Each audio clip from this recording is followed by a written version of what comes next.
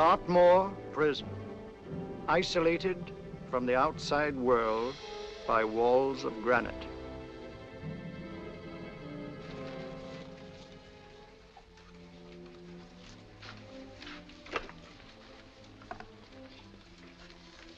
They say you could get out of here by merely telling what you know. You may or may not be another Scotland Yard bloke, but I'll give you the same answer I gave the others. I still have 2 years, 8 months, and 6 days left in which to make musical boxes. That'll be sold at auction for the benefit of this delightful sanctuary. And I intend to serve them.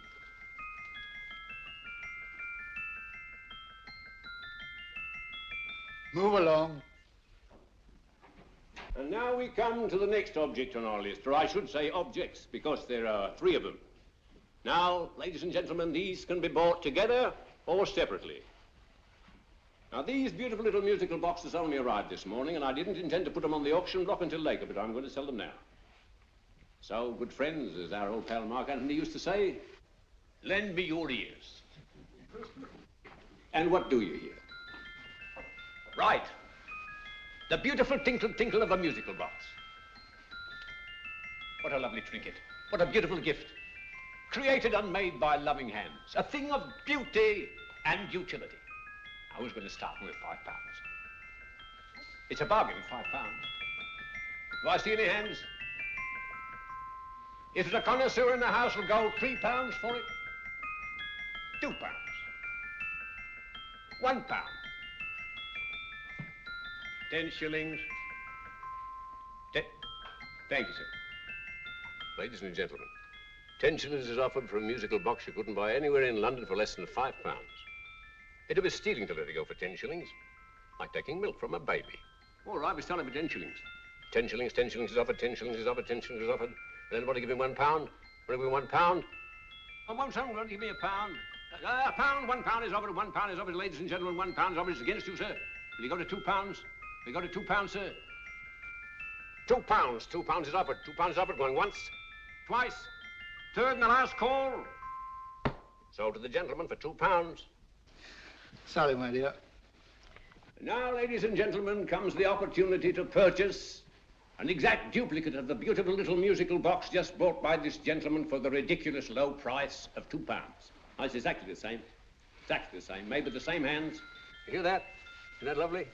That tinkle, tinkle, tinkle, tinkle. Sounds like Bow Bells to me, you know, with little angels pulling on the ropes, eh? Who'll give me £2 for it? Who'll start me with £2? Will anybody start me with £2? Oh, come, ladies and gentlemen. You know, from your enthusiasm, we might all be in Scotland instead of London. Please buy it for me, Daddy. £2, certainly not. We all might be in Scotland. Besides, I don't like his manner. £1, 10 shillings. £1. £1 is ours. £1 is offered. £1 is offered, going £1. Any advance? Going once, going twice, the third and the last call. Sold to the lady for £1. Smart bidding, my dear. Thank you. We come to the third and last of these beautiful little musical boxes. Exactly the same. Tinkle, tinkle. Isn't that lovely? Ladies and gentlemen, I don't bring you here to gull you and swindle you. This is the exact replica of those 2 I just sold before.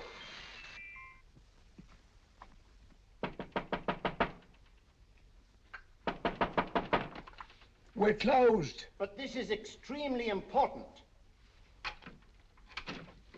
Come in, sir, come in. I'm sorry to disturb you, but I was unfortunately delayed from arriving in time to bid on certain articles which I was rather anxious to obtain. Oh, perhaps they weren't sold, sir. We are carrying several things over. What might the articles be, sir? 3 identical musical boxes, about so large. Oh, I'm sorry, sir, but they were sold. Pity you weren't here to bid on them. They didn't bring anything like the real value. I'm most anxious to obtain them. I wonder if your records would show who the purchasers were. Oh, we don't usually give out that information, sir. For certain, shall we say, sentimental reasons, I'm most anxious to get in touch with the purchasers. I'd be willing to pay, shall we say, £5. Well, for certain sentimental reasons, sir, we'd be very happy to oblige. Alfred, today's sales. The 3 musical boxes. Musical boxes, oh. Ah, here we are. The first purchase for £2 from Mr. Julian Emery, 52 Portman Square. Write this address down, Alfred. Yes, sir. Second didn't leave any name. Well, how unfortunate. I think she's a dealer. You see, they don't like us to know where the things are going. On account of the profits. You say the second purchaser was a woman. Can you give me a description of her? Oh, she was a young woman. Fairly tall, slender. She had a light complexion and dark hair, and she was wearing A grey suit, don't you remember? That's right. She probably runs a gift shop. She paid £1. You say she comes here fairly frequently? No, I didn't say so. But she does, sir. Like as not, she'll come in on Thursday. We have sales on Mondays and Thursdays. And the third box? The third, Mr. William Kilgore, 143B Hampton Way. For 10 shillings. Quite a drop from £2. Mr. Kilgore was a Scotchman. Well, thank you. You've been most helpful. Oh, thank you, sir. And any time you're passing, dropping, we always have lovely things for sale. Our card, sir? Thank you. I'll be back Thursday.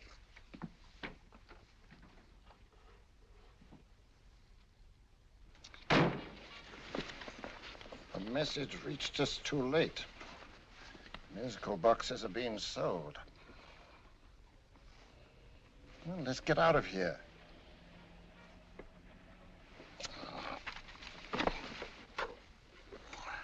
Someday you'll go too far. Reaching for a star, you fool. Yet a fool may touch a star, Colonel Cavanaugh, if he but reach high enough. But not possess it as you would. The musical boxes, they're being sold. What a pity for you, my dear Colonel. Is it my fault that the message reached us only an hour ago? Is it my fault that they were sold? You can't hold me responsible for that. Hope for your sake you're right.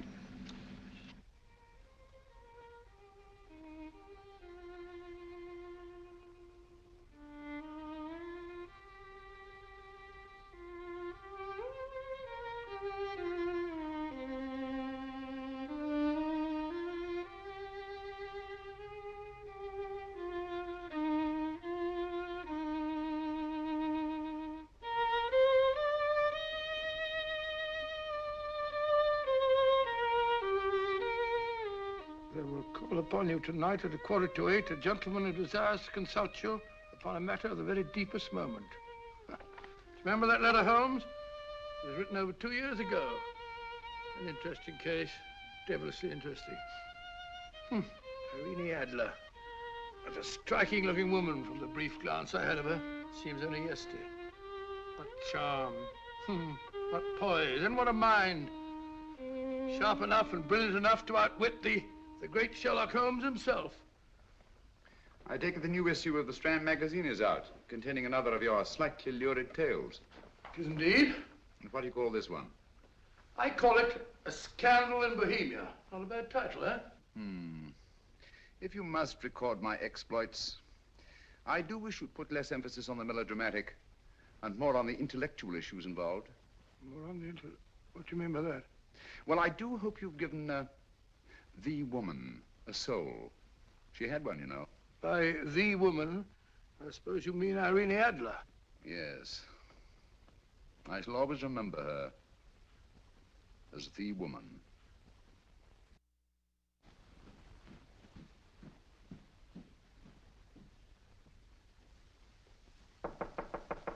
Come in.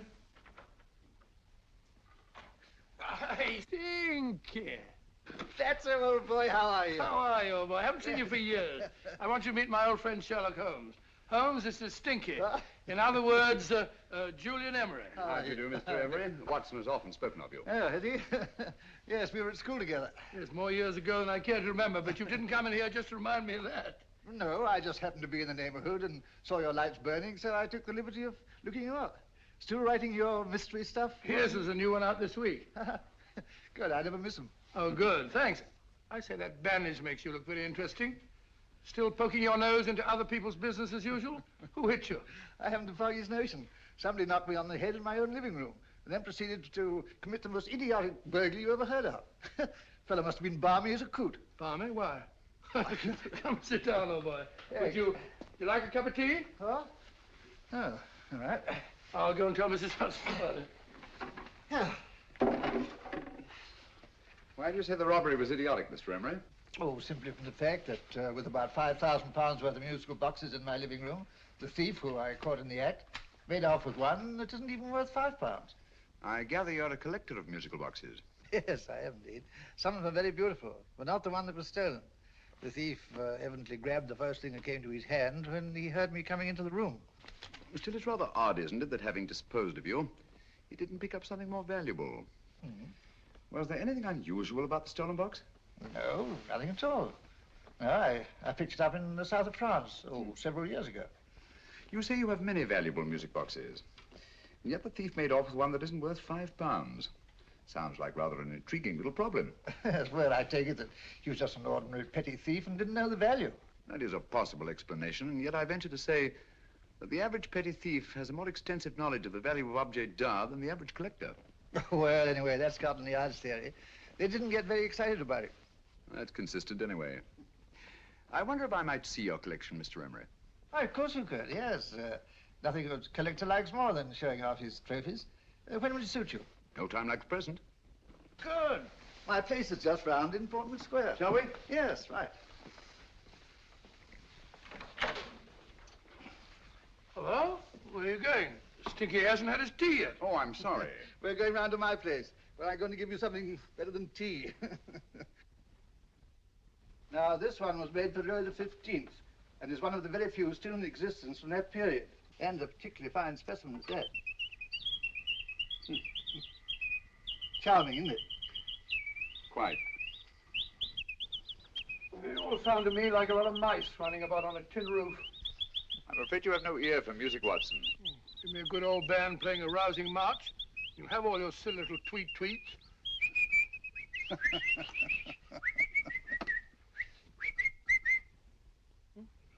Another room.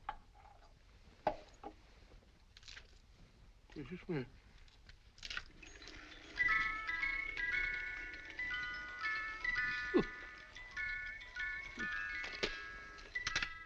Stupid thing.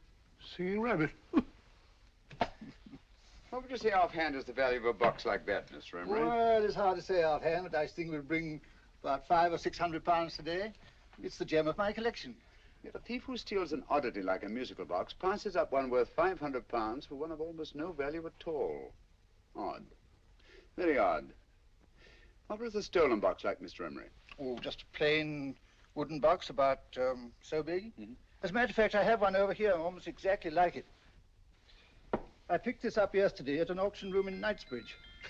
Paid only £2 for it. Of course, I wouldn't in the ordinary way add one like this to my collection, but the tune intrigued me. I'd never heard it before.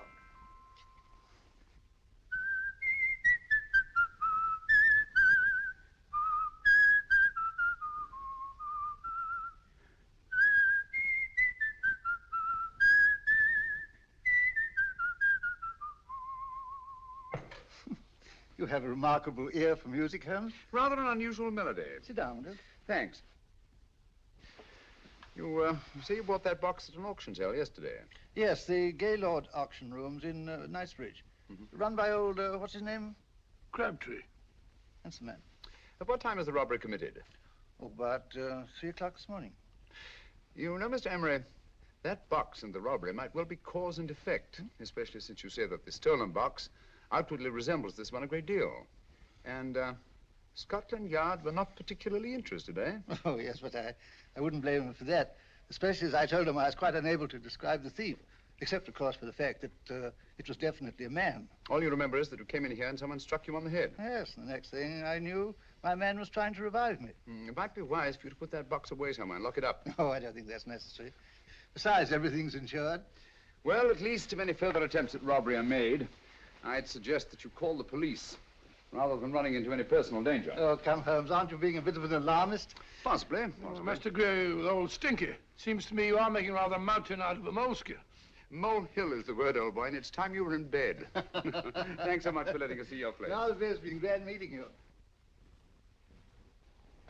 Holmes, I can't understand why you were so mysterious. Seems to me the petty thief explanation was the only sensible one.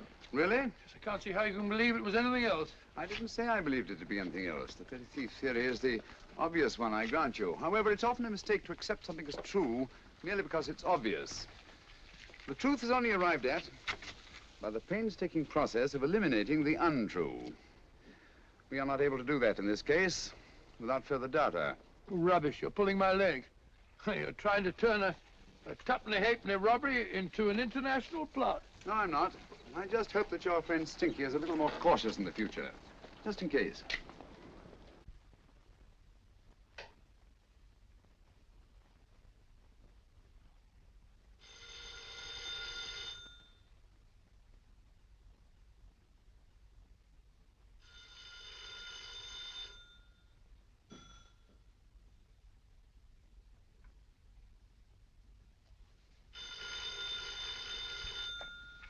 Hello? Yeah? Julian Emery here. Who? Why, of course I remember you, Mrs. Courtney. Yes, you're the one bright spot at that appallingly dull affair of Lady Sanford's. Huh? Of course it isn't too late to come round. Yes, I shall be delighted to give you a drink. I tell you what, come straight up and I'll leave the door unlatched. Right, well, 15 minutes? Good. I shall be counting each moment. No, I mean that, really. Right, goodbye.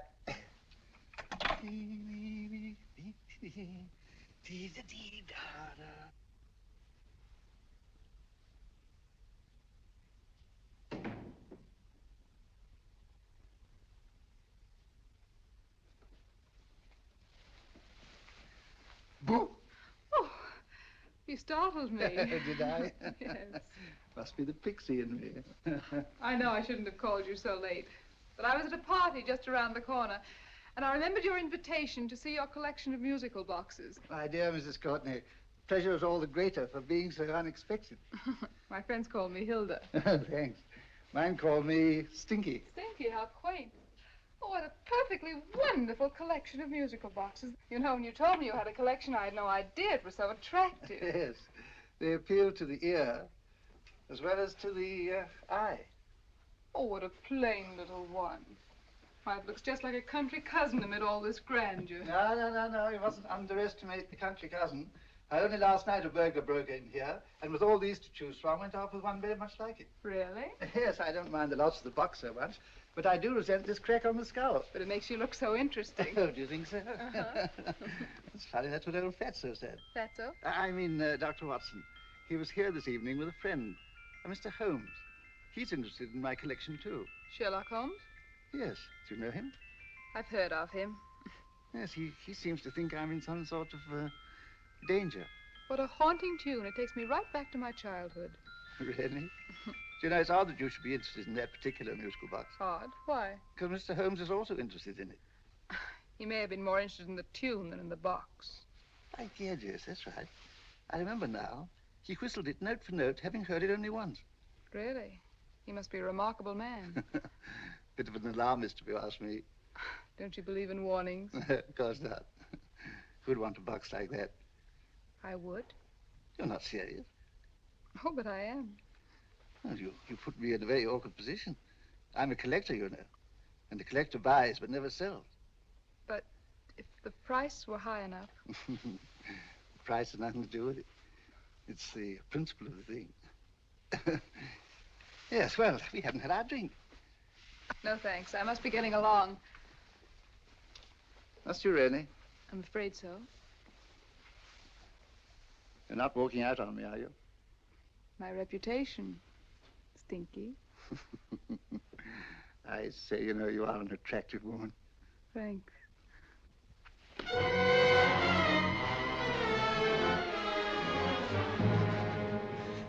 You fool. I told you to wait outside. What did you have to kill him for? All I had to do was walk out with this. He held you in his arms. Don't touch him. Don't touch anything. Now get out. I'm sorry. You're sorry. What about me? This is murder.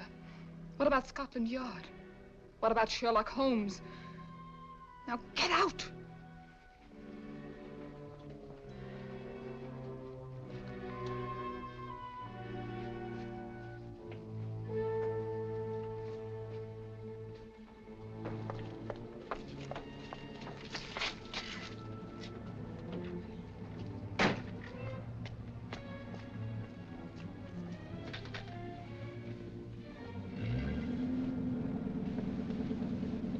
Did you get it?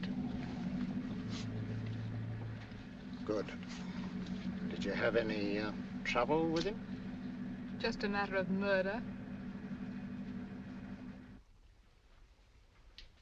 Ah, Mr. Holmes. Hopkins? Thanks for coming so promptly. Inspector Lestrade suggested that I call through to you. Mr. Emery was the client of Mr. Holmes, Inspector. Indeed. You didn't mention that when I telephoned you, Mr. Holmes. Well, not exactly a client, Inspector. Sergeant Thompson? He was killed between the hours of 11 and 2 o'clock this morning, Mr. Holmes. Must have been someone he knew, someone of whom he had no suspicion. Poor old Stinky. It's all my fault. I should have prevented this.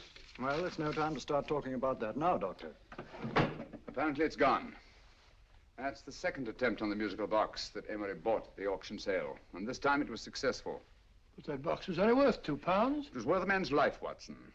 I think we'd better pay a visit to Gaylord's auction room and that fellow Crabtree. Inspector, may I suggest that you make a complete search of this flat for a small, plain, musical box about that size? Thank you. Come on, Watson. You say the first box went to Mr. Julian Emery.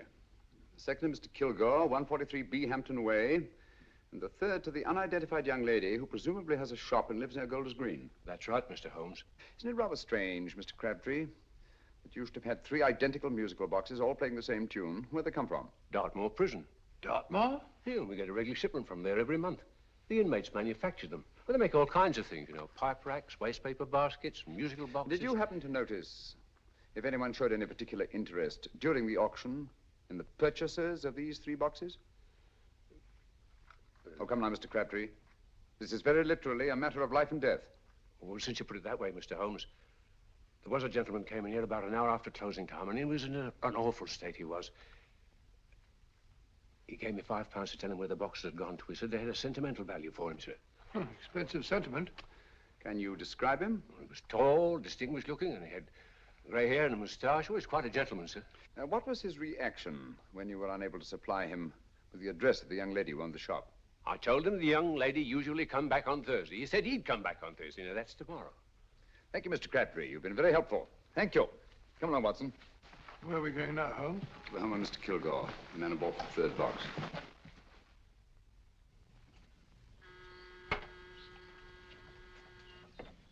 But hang it all, Holmes, how do you know those other 2 musical boxes are of any importance? I don't, but I certainly have no intention of waiting until the owners are murdered to find out. No one at home. I hope that's the explanation. I'll have a look through this window.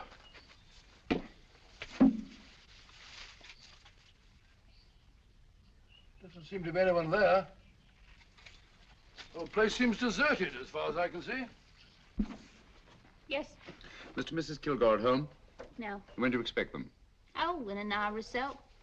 There's no use your hanging about. They don't buy nothing from peddlers. Peddlers? My good woman, this is Mr. Sherlock Holmes. Sherlock Holmes? Oh, go on. Do you mind if we come in and wait? My business is rather urgent. Well, I've got to go out and do my shopping.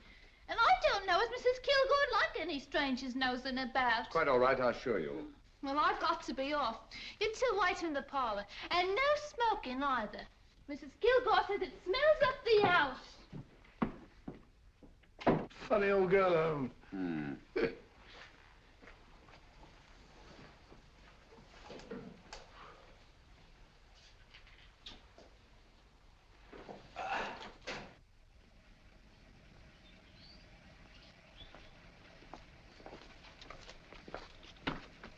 Park Lane. Park Lane? And what would the likes of you be doing in Park Lane? Now, don't worry about the fare, Ducky. If you knows how to get to Park Lane, up it.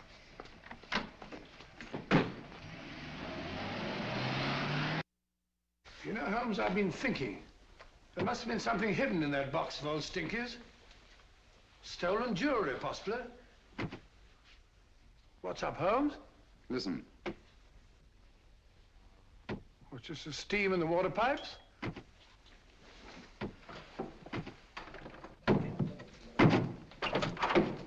Watson!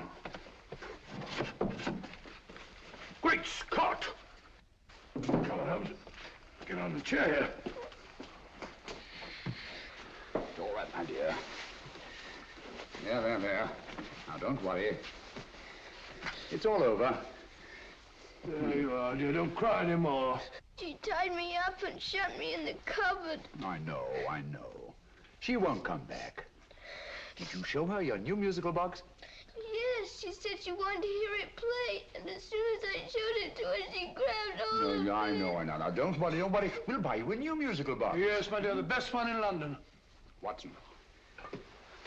Oh, what a fool I've been. What do you mean, Holmes? She took the musical box out of this house in that market basket, right under our very noses. Why could the Kilgore charwoman want to take the music box? She isn't the Kilgore charwoman. She's a consummate actress. An extremely clever, unscrupulous woman who will stop at nothing. Take care of the child, will you, Wolfella, till our parents get back. Explain everything to them. Of course I will. But, Holmes, where are you going? Somewhere, somehow, I must get to the young lady who bought that third musical box before our opponents find out. I only hope that I won't be too late. Oh, no. No, darling, you mustn't cry anymore. Now, cheer up. Would you like to hear old Uncle make a noise like a duck?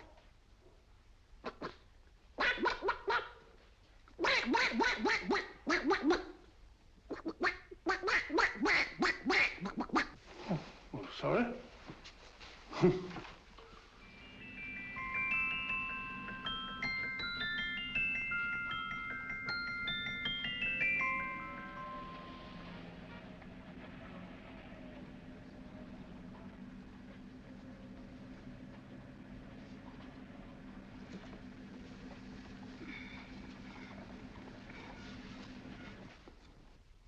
Now, ladies and gentlemen, how much am I offered for this beautiful lace Dresden china figurine?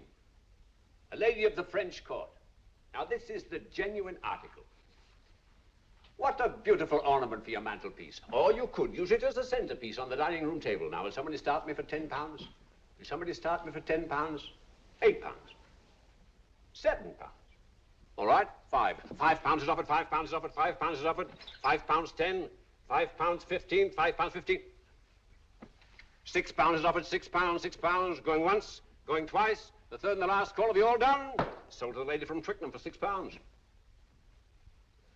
Next, we have a real museum piece, ladies and gentlemen. A fine 19th century doll. The costume an exact replica of the holiday clothes worn by the Hungarian peasant women. Now, ladies and gentlemen, an article like this would cost you from £15 to £20 in a West End shop. I'm not going to ask you for anything like that. Who'll give me £2 for it?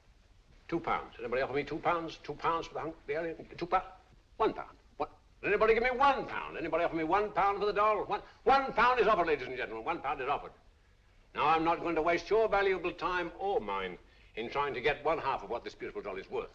If the young lady can steal it for £1, that's her good fortune. So it's going once, it's going twice, the third and last call.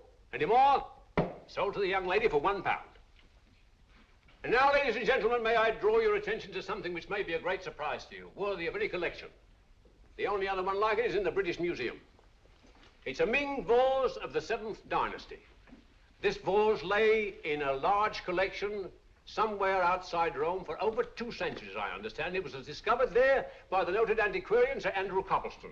Now, some of you may remember Sir Andrew Coppleston. Besides being a noted traveler and antiquarian, he's also a gentleman rider.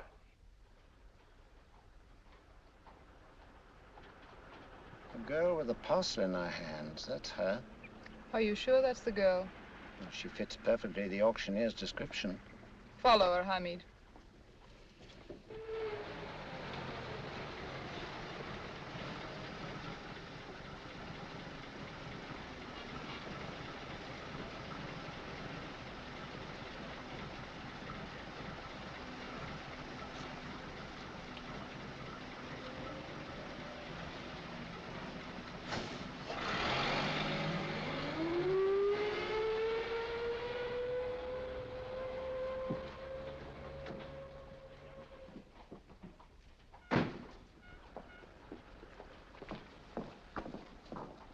It's lovely, dear. And only £1.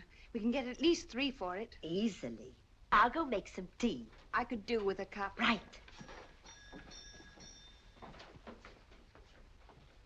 Good afternoon. Good afternoon. I'm looking for a birthday gift for a 7-year-old girl. What would you suggest? We have some lovely dolls. Now, this Hungarian I think peasant- she has enough dolls already. Books are always welcome. Well, I'm looking for something a little different. Well, that's rather cute. What is it? Well, that's a musical box. Children always love them. And this is an exceptionally nice one. It plays many tunes.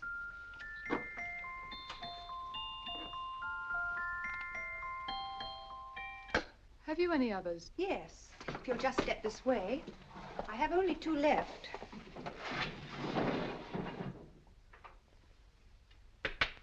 How nice.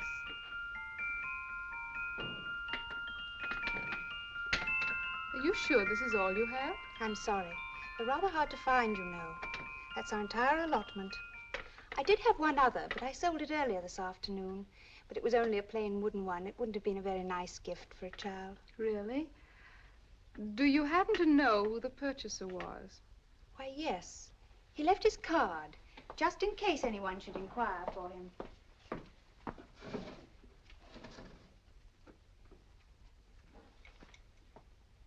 How interesting. I'm sorry, but I'm afraid I'll have to look a bit further.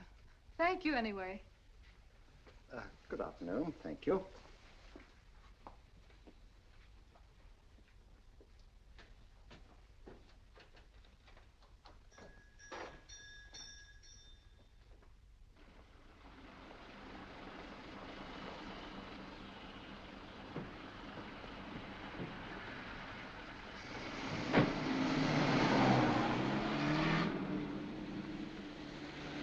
Heavy!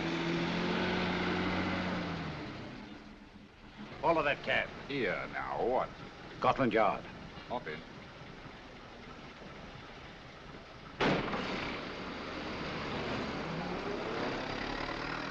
Sherlock Holmes. I might have known. We thought we were the hunters, instead of which we're the hunted. We've been fools. We played right into his hands. Of course. He's had us followed. Don't look.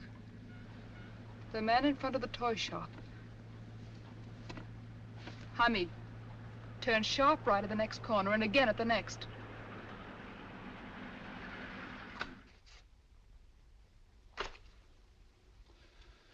No photograph of her, Commissioner, as I expected. She's not a known criminal. But how do you expect to know if you do find her? After all, she was disguised as a charwoman. Don't worry, old fellow. If I ever see her again, I'll recognize her. Well, it won't be long till we know who they are and from where they operate. Who's covering them? Sergeant Thompson's following them, sir. They won't get away from him. He's a good man. We could have arrested them at Clifford's toy shop if we had any proof. But we know that they killed Emery. Proof, my dear fellow. We must have proof. We have x-rayed it, sir. There's nothing whatever concealed in the box. We'll have a look at the plates.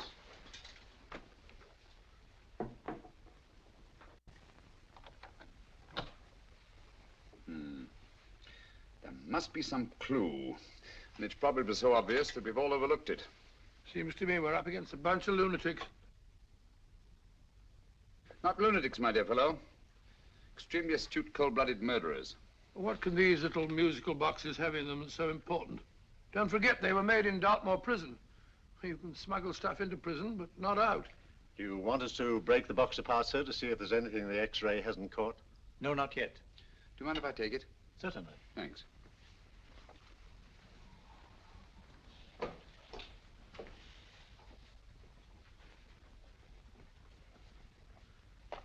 The governor of Dartmoor Prison informed us, sir, in answer to Mr. Holmes' question, that all 3 musical boxes were made by the same convict, John Davidson, serving a 7-year term, sir. Davidson? The Bank of England plates. That'll be all. Yes, sir.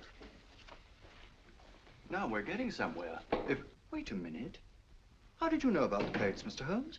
I'm a student of crime, Inspector. I make it my business to know about such things. And when the name of Davidson was mentioned... Well, who is this fellow Davidson? As long as Mr. Holmes seems to know all about it already, I suppose there's no harm in telling you. 2 years ago in London, there occurred a robbery of such tremendous importance, although the stolen articles themselves have no intrinsic value whatsoever, that the Home Secretary was instrumental in seeing that not a word of it appeared in any newspaper. But you never told me anything about this, Holmes. You were away at the time. Articles of no intrinsic value and yet of such importance? I don't understand. Davidson was apprehended within 15 minutes of committing the theft. But by that time, he'd hidden the articles in question and they've yet to be found. Before going further, Dr. Watson, I must inform you that this matter's not to be mentioned outside of this room. Of course not. Do I look like a man who'd gossip? Let's not go into that now, old fellow, shall we? Davidson had been employed for years in a position of extreme trust by the engravings department of the Bank of England. The articles he stole were nothing less than a complete duplicate set of plates for printing £5 notes. What? The Bank of England's own plates? Precisely. And with those plates, a gang of crooks could flood England with £5 notes, not forged in the usual sense of the word, but notes undetectable from genuine Bank of England notes in any way whatsoever. Good heavens. Any whisper at all might have resulted in enormous damage in shaking public confidence in the Treasury. We tried everything after we arrested Davidson. Offered him a shorter sentence if he'd tell us where he'd hidden the plates. Why, we even put in Scotland Yard men with him as cellmates, but no results. Obviously, Davidson is a man of strong character and infinite patience. Yet suddenly he feels impelled to smuggle out the secret of the hiding place of the plates to his confederates. Why? I don't understand, Mr. Holmes. Well, for example, has the Bank of England made any plans to radically change the design of the £5 note so that in, say, 7 years from now, notes made from the stolen plates would be worthless? Confidentially, Mr. Holmes, such a move was discussed. But replacing all the £5 notes in circulation would be such a Herculean task that nothing's been done about it as yet. I see. Of course, there is another possible explanation. Davidson didn't have much time to find a hiding place before he was captured. He may be afraid that the plates will be accidentally discovered before he's released. Hence his anxiety to communicate their whereabouts to his confederates as soon as possible. I believe you've hit it, Mr. Holmes. I'm sure that the message is contained in this musical box. Or rather, in all 3 musical boxes, since possession of all 3 seems to be essential. Our opponents have 2/3 of the puzzle, we have 1/3. Well, what are you going to do, Holmes? Try to deduce the message from the 1/3 that we have.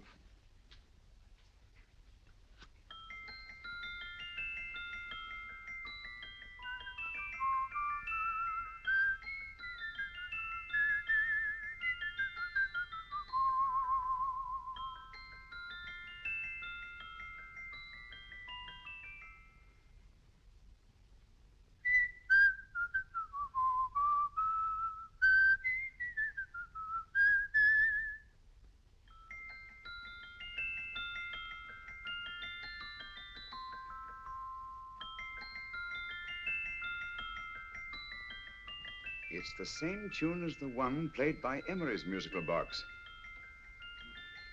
And yet it's different. Sounds the same to me. The tune. Somehow the tune is the key to the mystery. It must be the tune. Otherwise, why use 3 musical boxes to convey the message? Why not collar boxes or shoe boxes? Yes? Oh. It's for you, Inspector. Oh, thank you, sir. Inspector Hopkins speaking. What? Where? Golders Green Station reports they've just found Sergeant Thompson's body. From the tire marks on his clothes, he was apparently run over by a taxi. What an unfortunate accident. Not an accident, my dear fellow. I'm afraid it's murder. Never know just who you're going to meet when you're walking down a busy London street. Mrs. Hawkins, Mrs. Brown, any subject of the crowd. Oh, you never know just who you're going to meet. So you better hold your topper in your hand, just in case you meet a lady on the Strand. Girls will think you're kind of sweet, and your day will be complete. Oh, you never know just who you're going to meet. Now, a gentleman is judged by his appearance. Yes, a gentleman is judged by how he talks. Now, he's much better off when he's acting like a toff, especially if he's taking him a walk. What on earth is this outlandish place? A rendezvous for actors. Actors? Buskers, old boy. You've seen them 1,000 times. Actors who entertain the queues, waiting outside theaters. Who you're going to meet when you're walking down a busy London street. So you better wear your best, velvet eyes to look your best, 'cause you never know just who you're going to meet. So you better keep your manners right in view, just in case a lie gives a how'd you do. Keep your trousers in a pleat, shine your shoes and keep them neat, 'cause you never know just who you're going to meet. Blimey. Mr. Holmes. How are you, Joe? Never met him. And yourself? Fine, thank you. I want you to meet a friend of mine, Dr. Watson, Joe Sisto. Oh, well, any friend of Mr. Holmes is a friend of mine. Hi, Joe. He did me a good turn once that I'll never forget. Yes, I cleared Joe of a most unpleasant charge. Murder, no less. Oh, really? By proving to the satisfaction of the police that he was busy at the time blowing open someone's safe. That's right, Governor. Good gracious me. Joe, now you can help me. Come on, buzz off, buzz off. Come on, up it, up it. Can't a gentleman have some peace and quiet around here? And you too. There you are, Mr. Holmes. Now we can have some peace and quiet around here. Thank you, Joe. There's £5 in this for you. Well, I wouldn't want to take it on myself, sir, but I can get somebody to do it for you for half of that. You don't know what the job is yet. For £5? Murder, ain't it? What? No, Joe, not murder, just music. I want you to identify a song for me. Oh, there ain't a song that's been written that I don't know. That's why I came to you. Of course, the violin is more my instrument, but, oh, well, here we go. Now, listen to this, Joe.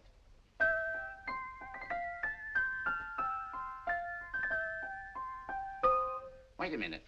You're playing that wrong. That should be E natural, not E flat. You know the song? Oh, yes. It's an old Australian song called, The Swag Man. But you're playing it all wrong. That's what I hoped you'd say. Now, listen again, Joe.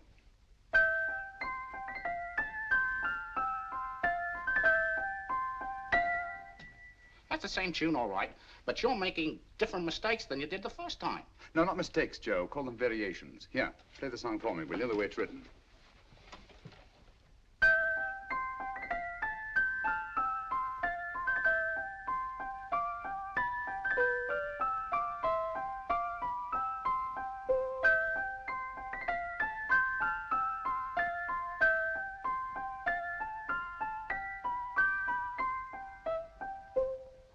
Yeah. Thank you, Joe. What's it mean, Holmes? Are you onto something? Perhaps. I don't know yet. It's probably a code of some sort. Joe, could you write the song down for me? The way it was originally written? Oh, sure, Mr. Holmes. But it'll take a few minutes. Mm-hmm. Here, Mabel. Pale ale. Come on, up to it. Along with it.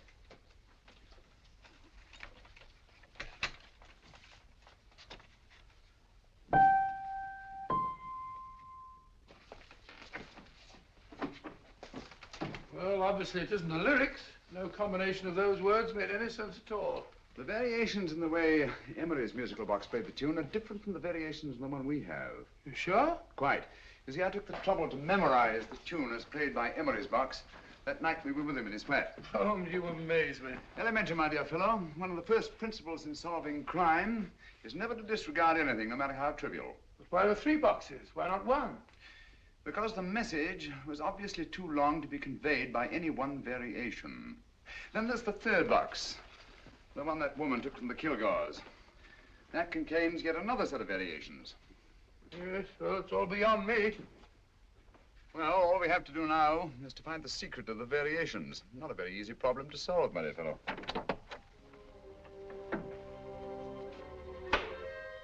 Hello. What's up? We've had company.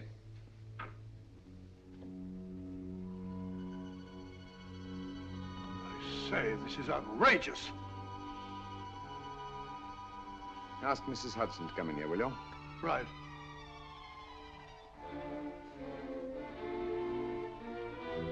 Mrs. Hudson? Yes? Oh, there you are. Will you come up here at once, please? Oh, coming, sir.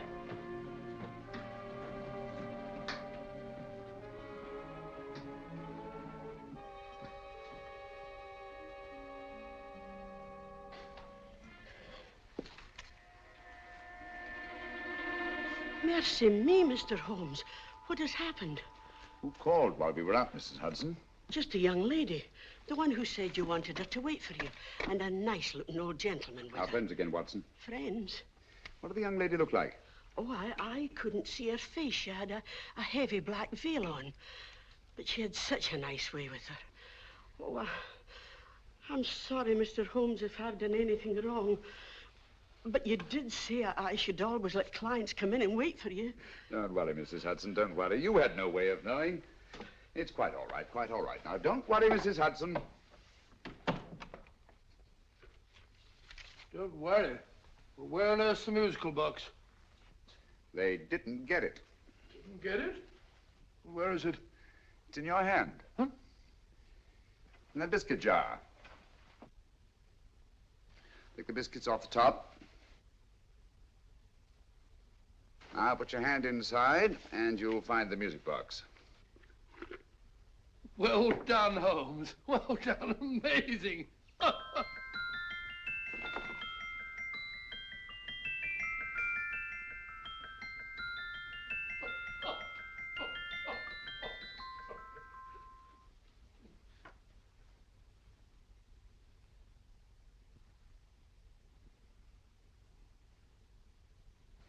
Whew. Nice fresh smell. Like a pub after closing time.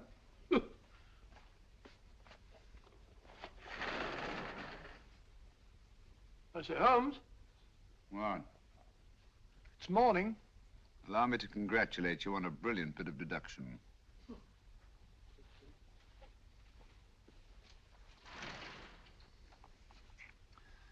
It's not a transposition, not a polygraph transposition, not a trigraph, nor any known form of decoding. How about the Morse code? Have you tried that? Yes, at about 3 o'clock this morning. I'm sorry, old man. I was only trying to help.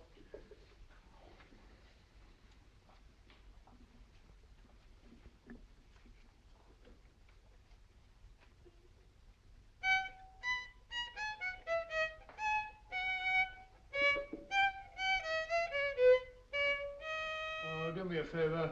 Not again. Must have heard that thing 1,000 times. Kept me awake all night.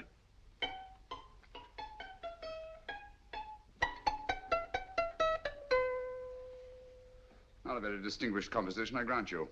You know perfectly well I don't know one tune from the other. When I was a kid, my people tried to have me taught the piano. I've always felt sorry for that old teacher of mine. The poor old girl finally reached the point of numbering the keys for me. 1, 2, 3, 4. Even then, I never progressed beyond... Numbering the keys, Watson. The 19th key of the keyboard is the 19th letter of the alphabet. S. Here. Write it down when I give it to you, old fellow, will you? The first altered note. Write S first. Now, the 8th key is H. The 5th key, E. The 12th key, L. The 6th key, F. S-H-E-L-F. Shelf.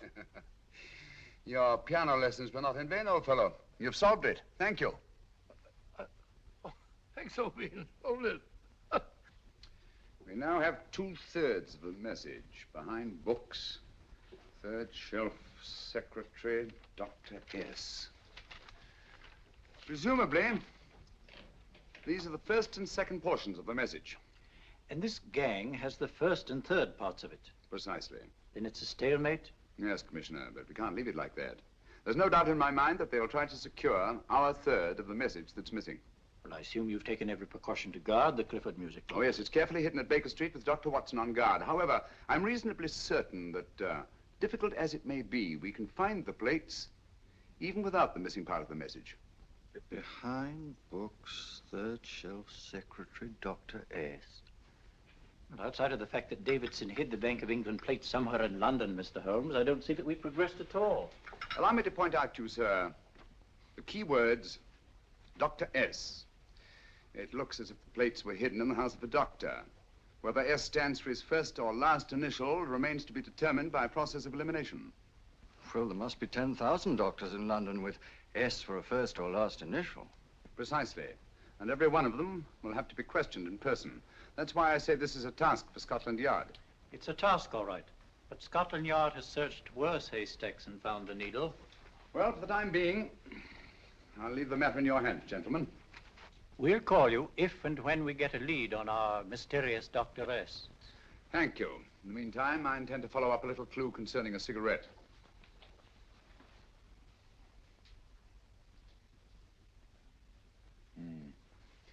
You're certain of the identification of the tobacco? Absolutely. I have made up this special blend for only 3 customers. It is almost pure Egyptian, with admixture of latakia for added body, and a pinch of perique. Merely a whisper, as one might say, for elusive fragrance. Yes. And the 3 customers? Major Wilson in Bombay, India. Mrs. Catherine Leamington Smith in Ireland. Yes, and the 3rd? Mrs. Hilda Courtney of Park Mansions, Bryanston Square. Thank you. Thank you very much. You've been most helpful. It is a pleasure to have been of service, Mr. Holmes.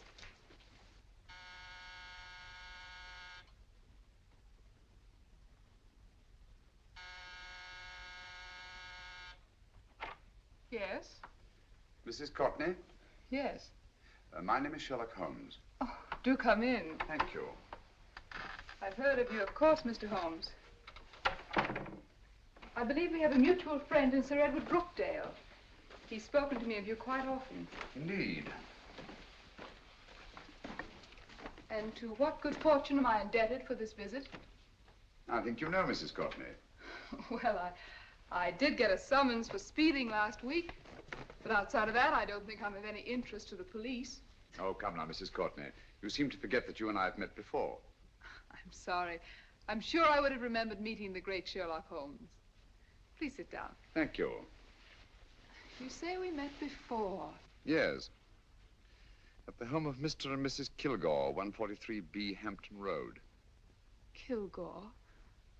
I don't think I know anyone of that name. Well, I didn't say you knew them. As a matter of fact, you called on them when they were out.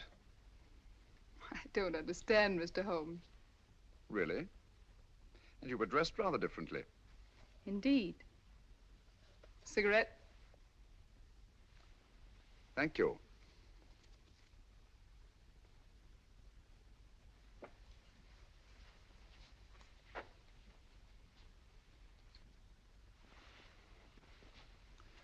Thank you. You know, Mrs. Courtney, people generally forget, in assuming a disguise, that the shape of the ear is an almost infallible means of recognition and identification to the trained eye. Evidently, you've mistaken me for someone else. Oh, no, not at all. Though naturally, I expected your denial.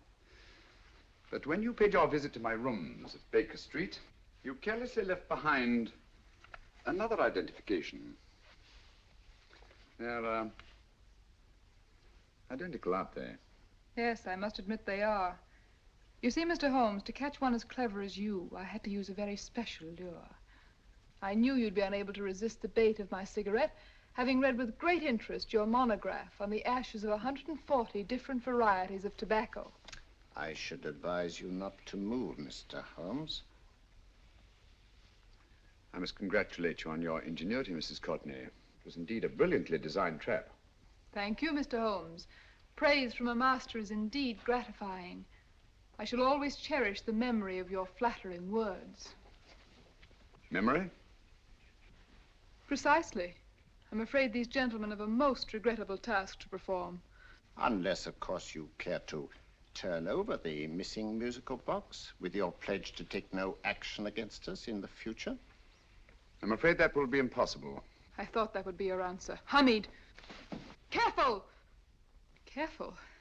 There's no need to be unnecessarily rough with our distinguished guest. You realize, Mr. Holmes, that your demise will not take place here. The corpus delicti, you know. Well, naturally. Shall we go? It So fearfully awkward having a dead body lying about. Don't you agree, Mr. Holmes? Another dead body shouldn't weigh too heavily on your conscience, Mrs. Courtney.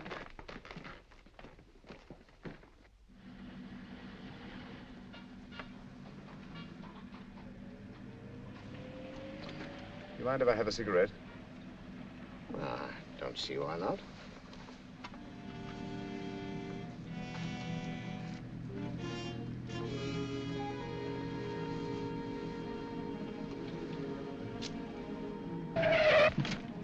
Be careful, Hamid. It's the brakes, they bind. Thank you, Colonel Kavanagh. It's very considerate of you.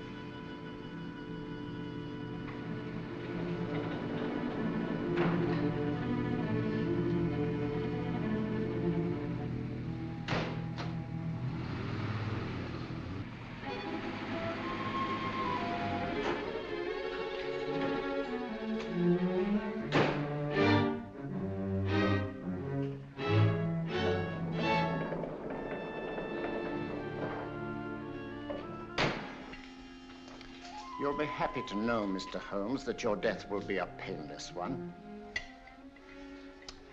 Hamid, attach this to the motor of the taxi.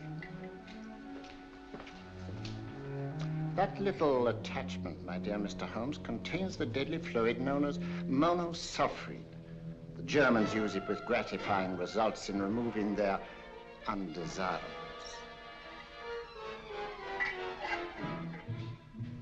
Start the motor.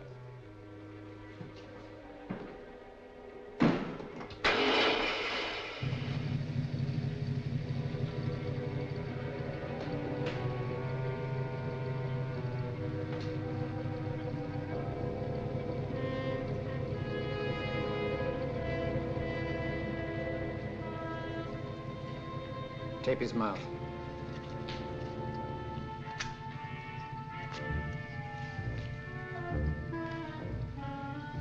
Now, up with him, Hamid.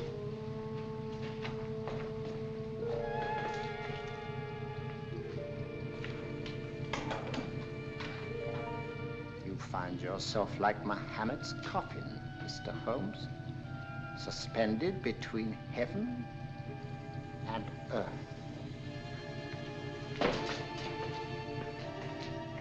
Plenty of fuel in the tank? Good. It would be too bad to have anything go wrong through so simple an oversight.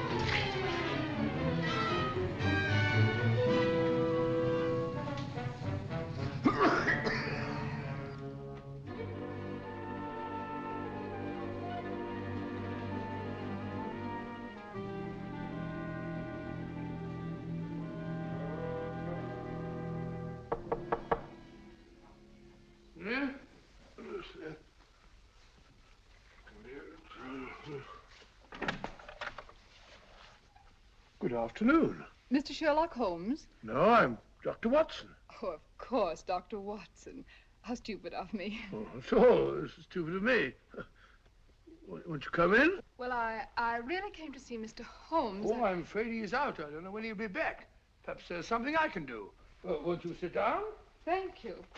You know, Sherlock Holmes and I have been engaged on a great many cases. Oh, really? Yes, indeed. As a matter of fact, this very moment, we're involved in one of the most baffling... Oh, well, won't you tell me your trouble, and I may be able to help you. That's very kind of you, Dr. Watson.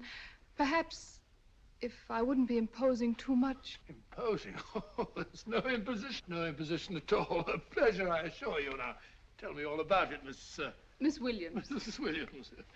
I live in Surrey, Dr. Watson, and I've come up to London in sheer desperation. My only sister has disappeared, and the local police seem utterly unable to find her. Well, Holmes and I solved a case exactly like that once. Very interesting as far as I remember. I call it the adventure of the solitary cyclist. Oh, sorry. Now I come to think of it, it wasn't so very similar. Entirely different. I don't think what I was saying. Where were we? She's only 17, Dr. Watson, and until she disappeared last Thursday, she seemed to be in the best of spirits. Possibly a romantic entanglement? Oh, no, nothing of the sort. She left no note, didn't even pack a bag, no explanation. She just started to walk to the village from our house in broad daylight and simply vanished from the face of the earth. Oh, there. Might I have a glass of water? Glass of water. Have one in 1 minute.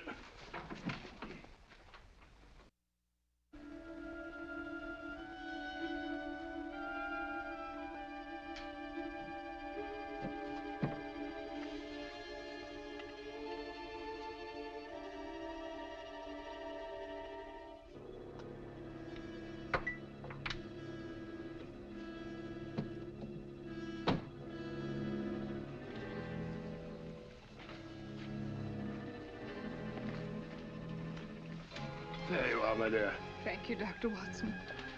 No, you're not to cry anymore. You must pull yourself together. I feel much better already knowing that you're going to help me. Oh, Dr. Watson, look! Good heavens! Oh. Get through the fire brigade, quickly!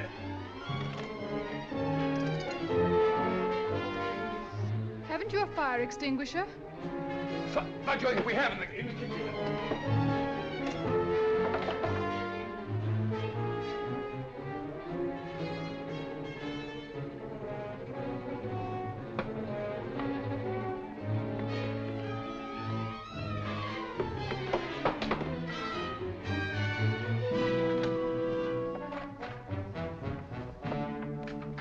Don't you worry, Miss Williams. We'll have this thing out in no time.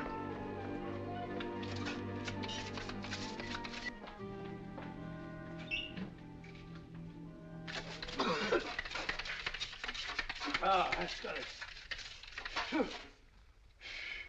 Get some air. Well, you see, there was no need for the fire brigade after all. I hope you weren't too frightened, Miss Williams. Oh, gone. That's the trouble with women. They always lose their heads in an emergency. Well.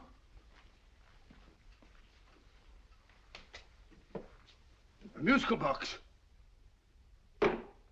Great Scott! Miss Williams!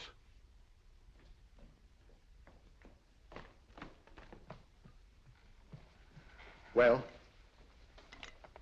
Good. And Holmes? By now, Mr. Holmes has no doubt exchanged his violin for a harp. Always assuming that heaven is his destination. And now that we have the missing musical box.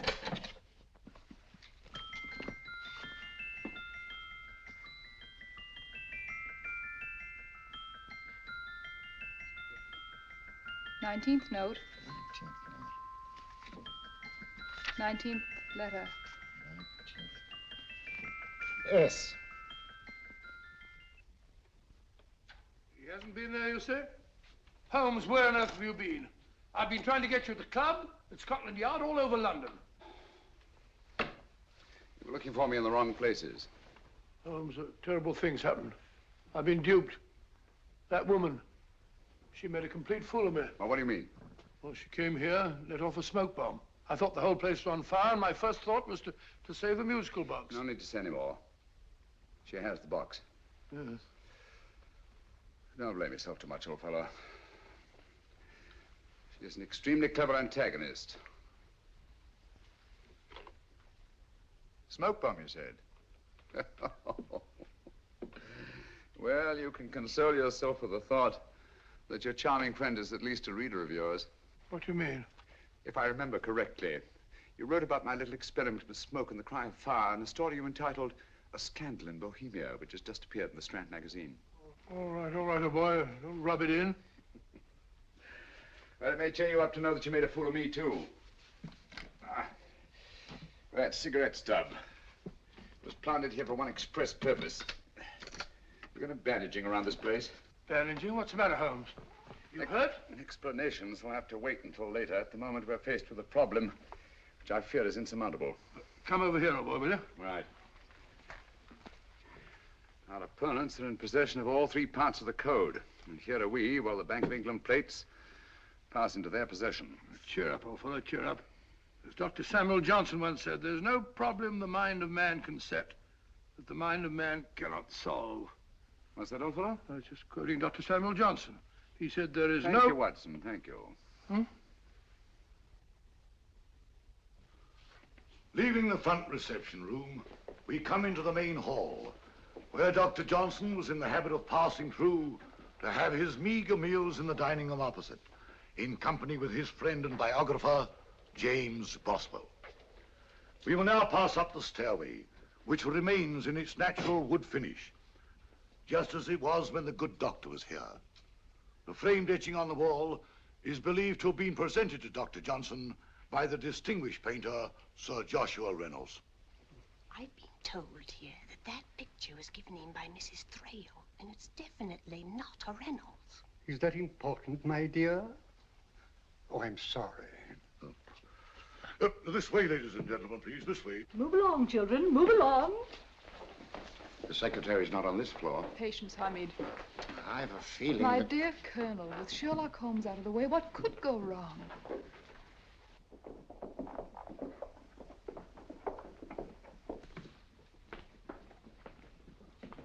And here we have the Garrett Library, in which Dr. Johnson wrote his famous dictionary, and in which you will see also many of the great man's books and other items of interest.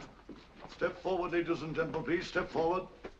Standing in the corner is the secretary, which contains many of the original works by the literary genius. On this table, Dr. Johnson's cat, Hodge, used to sleep while his master worked. A strange thing about this cat, ladies and gentlemen, was its love of oysters.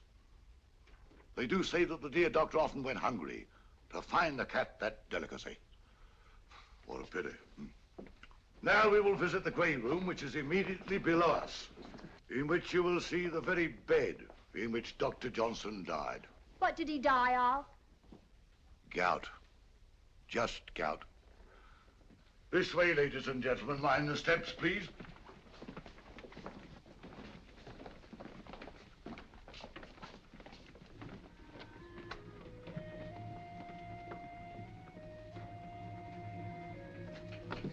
Your keys.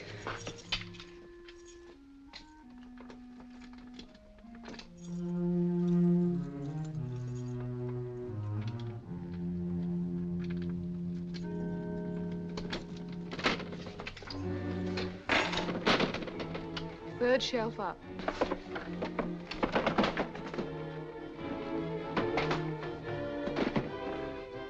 The knife.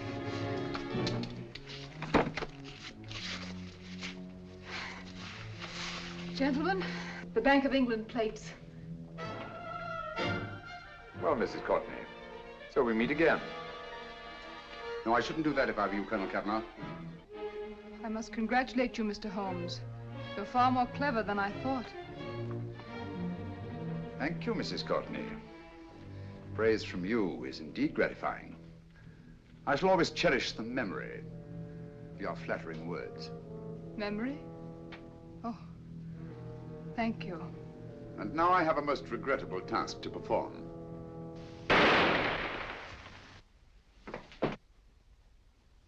Holmes! Coming, Holmes! Holmes, you all right? Perfectly, thank you, old fellow, but I think this gentleman on the floor requires some medical attention. We must see that he looks his best, you know, when he's hanged. Take them in charge.